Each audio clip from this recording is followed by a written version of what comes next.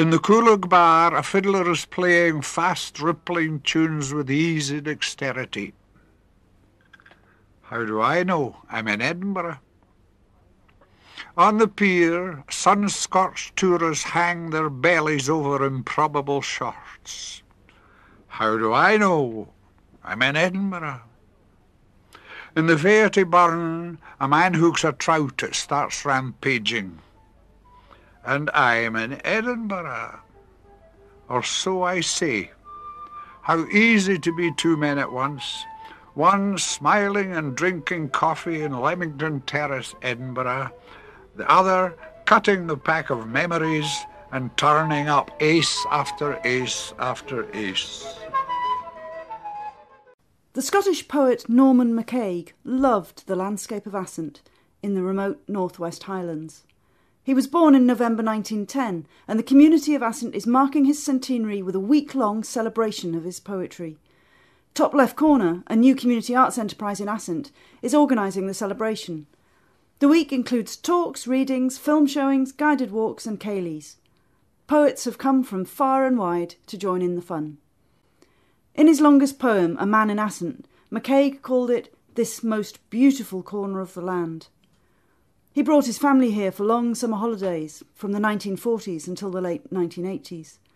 He had many friends here and wrote much of his best-loved poetry inspired by the nature and people of this place. MacCaig's poems about the people and landscape of Assynt are variously witty, philosophical and moving. Whether it's with a mountain like an anvil, a lochan like a stained glass window, or a caterpillar that looks like a charmed snake, his poetry helps us to see the land and nature in a new and fresh way. And why do you think Assynt meant so much to your father? Well, I relate it back to his childhood when he went on family holidays to his mother's relatives in Scarpy Harris. And he loved these holidays, he loved the place and especially the people, though I always felt that to some extent he felt slightly an outsider there, especially as a non-Gaelic speaker, although he had entirely happy memories of it. Later, as a late teenager and a young man, he explored the Scottish Highlands by bicycle and went everywhere, including Assynt. After the war in 1947, he was looking for a place to go on holiday with a young family, and he chose Achmelvich, partly because he loved the initial impressions of Assynt, and it was a place he could fish, which was very important. But he also said it reminded him of Scalpay and of the east coast of Harris, particularly the coastal areas of Assynt. And that was what brought him here, and in a sense he was going back to relive his childhood. And it gave, I think, the depth of an impression to him here that took many years to build up and resolve itself in the poetry, which he began writing quite a lot of years after he first started to come here. The last word in lyric after lyric after lyric is really love. It's just staggering. And this is called Watertown. There was this hayfield, you remember, pale gold, if it weren't hazed with 1,000,000 clover heads. A rope of water frayed down, the bucket hoisted up a plate of flashing light. The thin road screwed into hills, all ended journeys were somewhere, but far, far.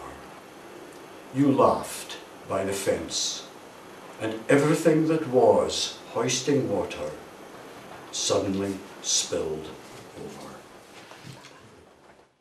As well as MacCaig's own poems, we wanted to celebrate new poetry inspired by MacCaig and Assynt.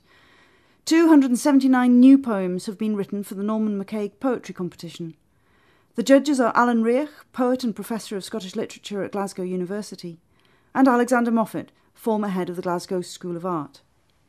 Some of the poems that we looked at were clearly learning from MacCaig, which is a good thing, but it also means that they were slightly reminiscent of him, because a great poet, you can't really emulate a great poet.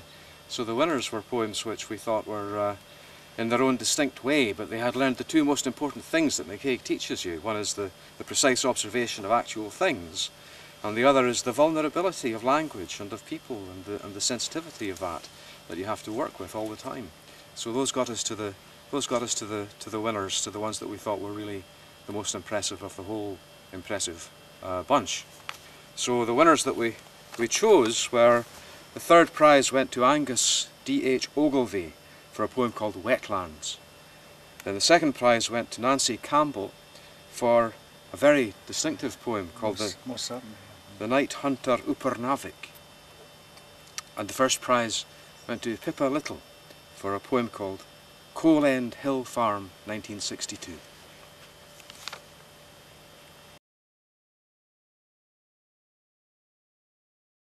I don't remember the Beanley Oraman, his boots down the Lonnon, black as a wet day, his caravan under a butchered elm's imaginary wingspan, rusted, cantankerous. All that can's been done, my mother said. Then lo, he's God's own one. I can't recall his singing of the kingdom come, or whispering from underneath his hands, if my soul the Lord should take, or how he crept away, like Billy Blin, awake long hours before the blackbirds, eager to begin carving off a dead lamb's skin, to roll one barely living in under a dazed ewe, force tongue to tit, tit to tongue. Mole-blind he'd move, from east to western sun, more whole in his Gomorrah than the doucest thing, but slow, immortal, helpless as his beasts, to conjure up tomorrow. A lot of local artists are inspired by MacCaig, and the celebration has spawned not just one but two exhibitions, one in Ullapool and one in Lochimber, with visual and musical tributes to the poems.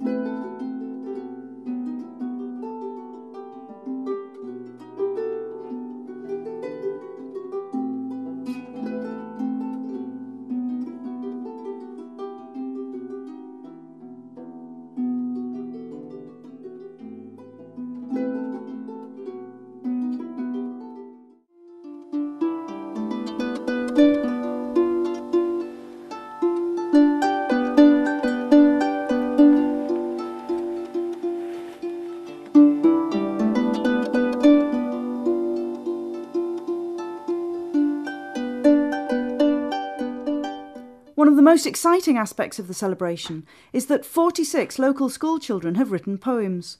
They were triggered by poet Kenneth Stephen, who visited Lochimber Primary School, Storr Primary School and Ullapool High School to introduce the children to MacCaig's poetry and inspire them to write poems of their own.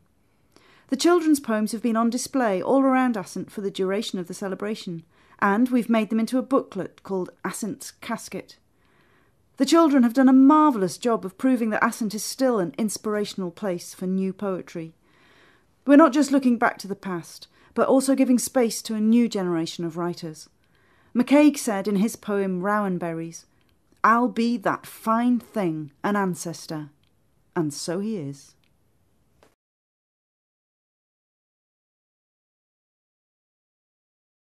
In the casket Mother Nature placed the texture of a hazel leaf before autumn's grip. Clouds hazed round the sun, fighting to hide it. A game played by goats dashing round hills. In the casket she sprinkled the smell of sand and sea at high tide. The last boat to haul in fish in a storm, Gaelic ringing eternally in minds like a bell echoing. In the casket she poured the dreams of ravens gliding over trees, the best memory of a holiday, laughter from the hearts of children.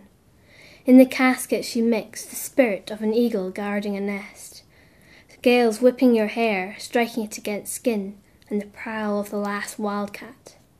The casket was made of fire, armoured with dragon skin, locked with the curse of Mephistopheles. The gods could clearly see the casket would not hold. It exploded like a vast volcano, and created Assynt.